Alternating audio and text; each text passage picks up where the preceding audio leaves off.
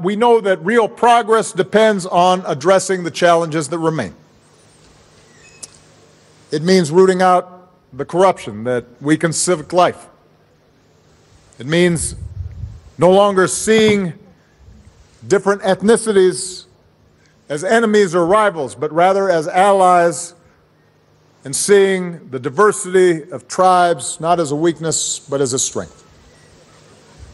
It means making sure that economic growth reaches everyone and not just a few at the top, that it's broadly shared across regions. It means guaranteeing educational opportunity to everybody, not just our boys, but also our girls, because the nation that gives our daughters the same opportunities as our sons is more likely to succeed.